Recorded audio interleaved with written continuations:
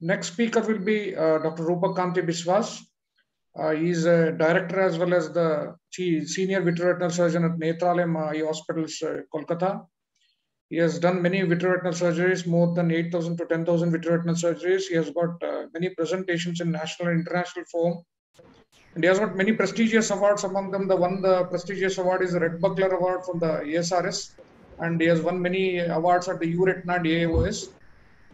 I will be calling upon Rupak Kanti Biswas to deliver his talk on OCT biomarkers in diabetic macular edema. Over to you, Rupak. Yeah, am I audible? Yeah, audible. Please go ahead. Thanks, Dr. Sunil, for giving me this opportunity and this excellent, diabetic retinopathy. It is a need of the day.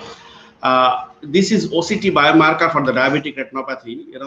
Is one of the important. Is just for the general ophthalmologists who are attending this session. Is OCT biomarker is it is a biomarker. That means you biologically there are few features which we are going to discuss on the basis of OCT, which determines for the treatment of DME. Now, just to do a very rapid recap of different layers of retina. This is nerve fiber layer, followed by all ganglion cell layer, then inner, outer nuclear layer, and then last comes your photoreceptor layer. Here, the most important is that ellipsoid zone and external limiting membrane. These are the two white lines which we do see it here, is one of the important part of it. So this is one of the most important article on this topic. And actually the pathophysiology of diabetic retinopathy or the DME is a very complex things. There are a lot of as we all mainly we know that the VEGF is one of the most important factor which is responsible for the development of this process. But over a period of time, we have understood that there are significant role of the inflammatory markers as well. So how these OCT changes actually will represent that in which scenario what you should do and where you should inject whether anti-VEGF or steroid. So I'll just give you an example for that. This is a hyperreflective spots. This is the presence of subretinal fluid in the subfoveal area. So this is one of the important prognostic marker. So how does it help us in this way? So these hyperreflective spot, as I'll show you later also, these are the main characteristic of that. They will have a number one, they have a very small size, usually less than 30 micron size, and the reflectivity usually similar to the nerve fiber layer which I have shown you earlier, and there is no backscattering. So by this way you can differentiate whether it is a hard exudate or it is actually the hyperreflective spots. So here is example of those hyperreflective spot. I think you can see those. I have just marked it here. So all those are hyperreflective spot. And in presence of hyperreflective spot, this is an indication that these are the patient who's having a little more preponderance for having the more cytokines, and these people are respond well for the dexamethasone implant as reported in different cases. We'll show you this is a post treatment with the dexamethasone implant. You can see, but there is still presence of some amount of the hyperreflective spots, but which has been reduced from the previous one.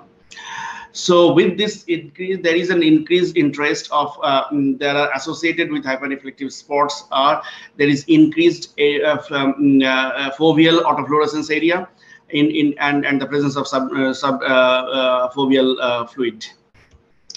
So this increased autofluorescence of the central area, which also decreases after treatment, and this is supported by microperimetry. So if you can see these changes in the initial pre-treatment in the microperimetry is this red area which has been converted to yellow and the green area, and this is one of the important documentation for the changes occurring post treatment when you have the hyperreflective spot and increased autofluorescence.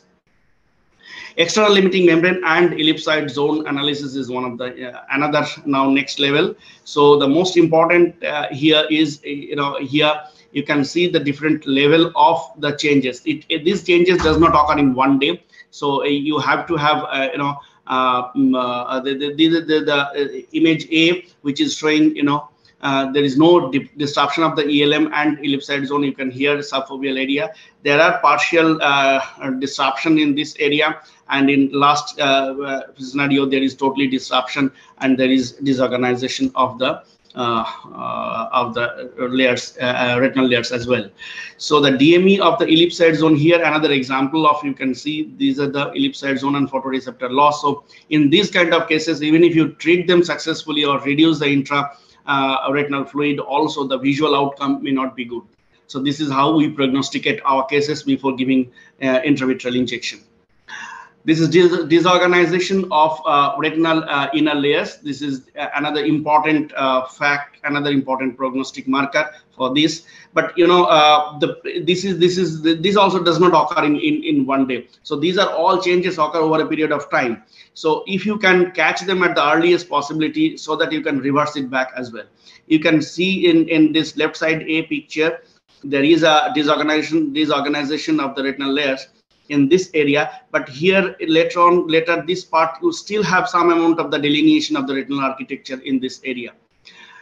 Vis-a-vis, you have, there is no in this area, you can, though there is a presence of a significant amount of the intraretinal fluid compared to here, but here the drill is not present here in this area. All the layers you can make out almost, though it is a compressed, but you can make it out. So in this way, this is one of the important prognostic factor. So that obviously the left side, the side, the B patient will have a better outcome after treatment. So as you can see in the initial phases, if you can detect them, so in the baseline in this picture, there is over a period of 8 months time. So initially there was intraretinal fluid, but there is no initial minimal amount of the drill in this area present. But once you treat, this drill also resolved to some extent, and the fluid also has gone, and later on you can after around 8 months time, there is a significant restoration of the vision and the retinal architecture as well. This is a case where presence of combination of all those areas. This is hyperreflective spots are present here. You can see the ISOS junction and the ELM, that area is intact. Presence of subretinal fluid, presence of localized area of drill. So this is in one picture you can make out all those parameters. So this is in short about treatment for the medical treatment.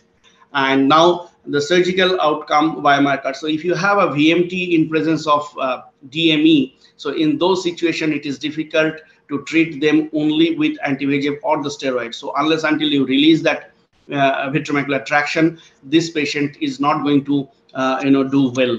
So we need to keep this thing in mind and then treat accordingly. But even in presence of vitreomacular traction or in an advanced stage of diabetic retinopathy, here you can see there is a significant disruption of the photoreceptor. So in this A and B, so pre-treatment and post-treatment, you can see that this area of ellipse, there is a significant improvement, and this area there is disruption of the ellipsoid zone. So there is not much of, even after treatment. Also, there is hardly any improvement even after doing partial vitrectomy with ILM peeling. So this is another area of presence of epiretinal membrane. Again, the whole central part of the retina is being pulled up. So even if you treat them with so much of multiple anti-VEGF injection, also it does not improve. But if you treat them at the earliest possibility before changing the EZ and external limiting membrane, so you can have a better result. But if you land up of having this area destroyed in the subfoveal area, you can achieve the anatomical success, the visual outcome is not that great. So in brief, to talk about the OCT-OCT biomarkers, I think Dr.